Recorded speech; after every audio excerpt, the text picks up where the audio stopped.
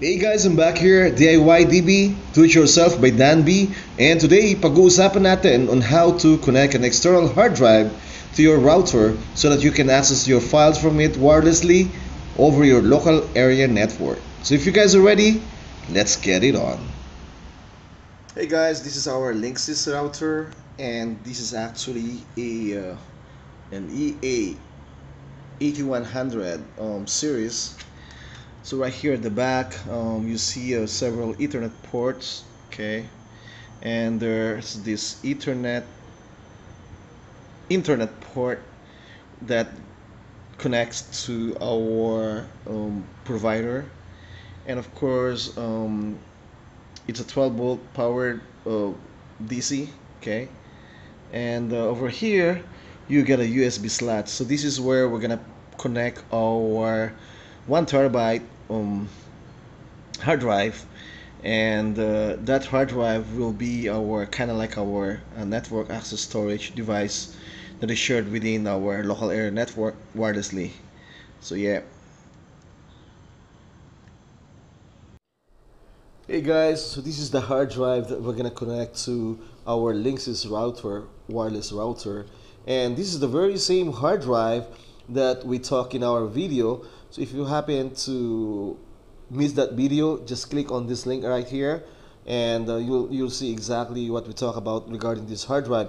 But just to give you a short background, this hard drive now is actually, as you can see, it's a bit exposed. It kind of like drill up a little bit here on the enclosure, and the reason for that is because in those hard drive that we have, they have a SATA and then they got a USB bridge on top, which allows us to connect it to our laptops via USB. But since the pin of that USB bridge just got messed up, so I just need to take it out and just settle with the SATA pins right here. And I got this new cable about a day ago, yesterday actually. I got this around $2, and this is a SATA to USB cable. So by just drilling this hole a little bit here, okay, the cut is not perfect, but it seems to be working okay. I should be able to connect my my cable right here and be able to use this by the USB connection. So yeah, so this is the same hard drive, okay, that we're gonna connect to our Linksys router, and will be acting as our network attached storage device. Alright, so now I got my hard disk connected at the back of my Linksys router, and this is via the USB slot right here, okay. So if you look closer here, that's the USB port where the hard disk is connected. So now that we are done with the physical settings, I'm just gonna go and start configuring some of the settings that I need to do on my router interface so that we can access the hard disk wirelessly within our local area network, or it can be via FTP or the file transfer protocol as well. So let's get into it.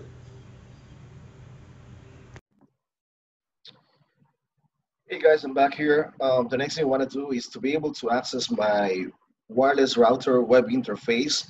So I need to get to the IP address of that router so that I can access it via the web interface.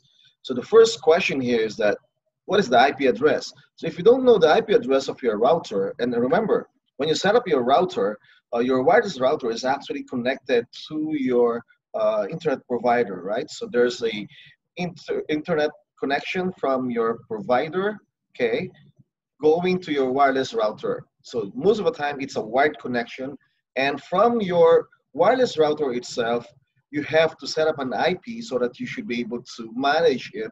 And part of the management that we're talking about here is to be able to assign the hard drive that we connected to our wireless router.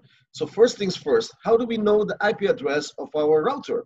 Okay, if you haven't done the setup, or if you're not the one who did the setup, what you can do here is just go to command line, and from command line you can run an ipconfig, and based on this wireless LAN adapter interface, you should be able to see a default gateway.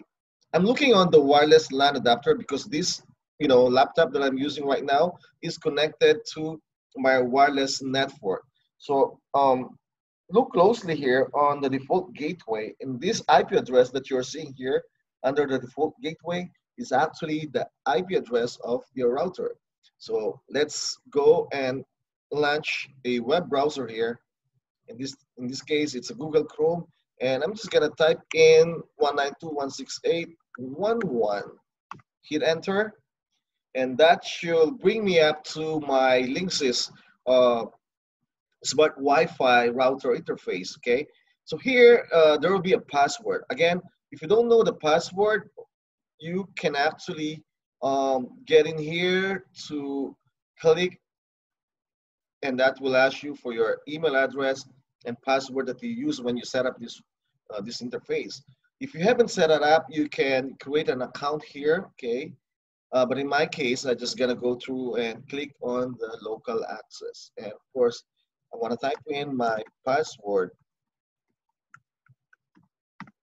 and that should bring me up to the actual UI, or the user interface. Okay, and again, if you guys are not using Linksys, you probably are using different router, right? And so that's fine. What you will realize here is that there will be a bunch of settings here. Okay, the interface, if you're using a non-Linksys, might be different from this. But what we need to do here is that we have to go and look for the external storage. This is what you want to set up our access to the external hard drive. Okay, and again, if you're using a different wireless interface or wireless router interface, it might be, the screen might be different, but you should be able to look for an external storage option where we should be able to set up our hard drive. So I just connect on that, okay, and then I'll just go to the folder access, okay, and for the folder access, I'm just gonna hit on, okay, to make sure that the particular storage is available wirelessly for other users. Okay, so if you go here back on the status, let me just cancel this real quick here, and let's go back to the status. No, this that you are seeing right now is the Seagate expansion hard drive. So it has a 1 terabyte disk capacity, and right now we already consume 2.244 GB or gigabits. So we still have around 700 plus. So now what we need to do is to be able to allow access to that by going to the folder access and enabling this on to from off to on. Okay, and here you can create different users. Okay, but I already have some users here, but you can select, create your user. So let's say I want to create new user. I'll put in here, let's say this is a guest 123, okay, and the password, it's, let's say, guest, okay, all lowercase. I can set permission like read and write, or I can limit it to read only, meaning that particular user can only read my files, but he cannot, or she or he cannot, using this user account, she or he cannot access, or rather write files to that storage. Okay, so let's say read only, and then let's add this user. Okay, so that's it. Now once we're done with this, of course, we have to apply the settings, and then it will write back to the interface, and that should allow us to access the router, the external hard drive. One of the cool things here is that it has an option for FTP server. So this is, again, this is available for Linksys. I'm not sure if this is something possible with other wireless router, but what the FTP server does is that you can also enable this, okay? And then once you enable this or turn this on, okay, you can actually assign a port for your FTP.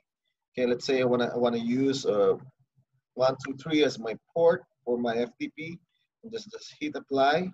Okay, so what FTP means is that if it is a file transfer protocol, so meaning that even if you are away from your local area network, using a WAN or wireless wide area network, you should be able to access your files via FTP server. And you don't need to set up an independent FTP server because this router facilitates that connection for you. So pretty cool, huh? So now that we are done here, we can actually sign out, okay? Give me a second here. We can actually sign out from here. And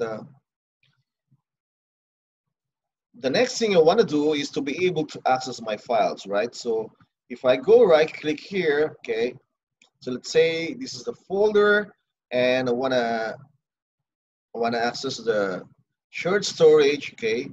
It says here that the storage is 192.168.1.1. And again, this is given to us by our wireless interface, which we have seen earlier. So just hit on that, and that will allow me to access the files, right? So these files that you are seeing right now are actually the external hard drive, the Seagate hard drive that we connected to the wireless interface. So I can actually map this out, okay, so that it will always be available to my computer. So now that I have it mapped through my machine here, this facilitates an easier access to my hard drive, okay? So let's say I want to just bring this up again. I can just go to my hard disk and I should be able to access this. The beauty of this one is that it doesn't, it actually gives you a way to kind of have a direct access to your files wirelessly.